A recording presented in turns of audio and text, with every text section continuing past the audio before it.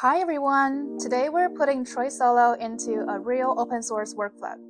We'll start by taking the LangChain codebase, give Solo full context and let it work like an actual engineer. So the plan is simple. We'll start with picking a real GitHub open issue and let Solo fix it, providing a patch, and then submit the PRs. And then we'll also find some room for improvements in this codebase and let Solo Coder just take over it. And let's see how it is. So currently I already have the LangChain codebase opened in this repository, and from the browser tab I can actually open up the GitHub repository for this. So what I'm gonna do is, because this is like a very new codebase to Solo, I will ask Solo Builder to understand the codebase first. I will start by asking Solo Coder to understand the project structures and give me an overview. And now you can see that the search agent is actually on its work. And while it's doing this, let me just quickly create a new branch for our fix. Now you can see that actually gave us an overview of the LangChain codebase, a monorepo with split packages, and also give us the repository layouts, and also the data flows and rack stack that we're using. So this actually helps both me and the agent to better navigate the open source project. And let's start on our new task. So now we can see that we have these open issues here. So let's pick one and see how Solo Coder is doing it. So I'll pick this Olama one. Looks like the Olama LLM-based URL is ignored. So let's ask Solo Coder to try to fix this issue. So I'm actually gonna start a new task. So here I already have a Git branch master, which is my own sub-agent for managing all my GitHub branch management, like for managing all my GitHub actions. Usually for it to run pretty fast, I would like to use Kimi for this agent. So now let's ask the Git branch master to switch to a new branch for fixing this issue and then pull the latest changes. And now we can see that it's actually getting the issue 33986, which is the one that we want to fix, and to understand the branch namings, and then it's creating the branch. And if we turn on the flow, let's just follow the agent's actions on this. And now we are on the new branch called fix for this specific issue. And now let's switch back to Solo Coder to see if it can fix this issue. And we can see that Solo Coder has a really good coding practices. It starts by locating the issue, and then in the to-do list, it's also added that they will have tests covering the fix, and then and run the test before it verifies the fix. So now let's just watch Solo Coder to debug this issue. It's actually now changing the file and running the unit test. So now the fix is completed. It gives back a summary of what has been fixed, and also the root cause that Solo Coder identified. And then it also adds more test coverage. So it actually looks good. And we can also see the file changes to see what has been changed. Looks like it just added the parse URLs with the new hostname. And it also added more test coverage for this call. So it looks good, and I want to make a commit for this message. So let's do it. So now I'm gonna ask Solo Coder to submit a PR for this fix.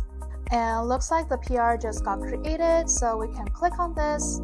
So it looks like Solo Coder just submitted a PR for me to push out this fix, and it also gave me a summary, implementation details, and the root cause of it, and also the test that Solo Coder just added.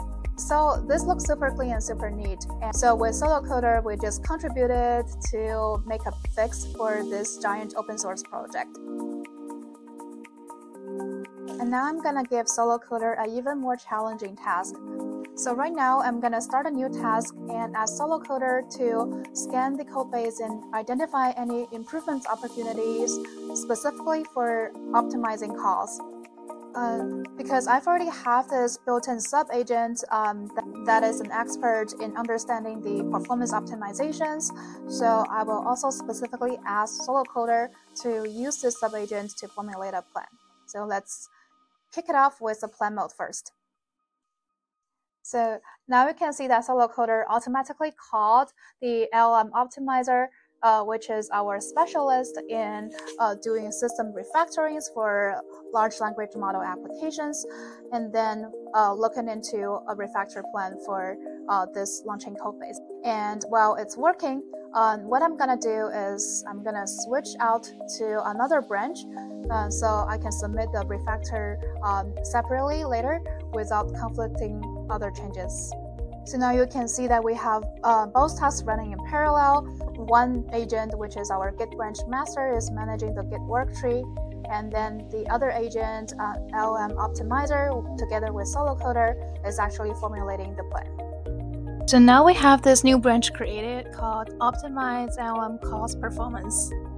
And we can use this branch to further work on our refactoring work. And now our optimization plan is waiting for our action, so let's take a look. So it starts with a scope and findings, and then providing several options for optimizations. It also provides some suggestions for how do we validate, like adding unit tests and running integration tests for like streamings and no streamings. Okay, so for this change, I'm gonna focus on making one optimization first. So I'm gonna start with dealing with a higher throughput for multiple prompts, and then optimizing the parallel sync generates. So I'm gonna select this part and then add it to chat.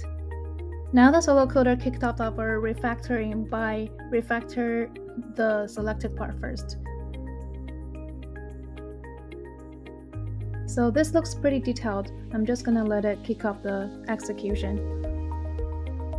And now I'm gonna have the flow mode turn on and just watch Solo Coder change code for this refactoring. Okay, looks like it just made the change and provide us the artifacts. Let's check the diffs. Looks like they generated a changelog of what has been changed.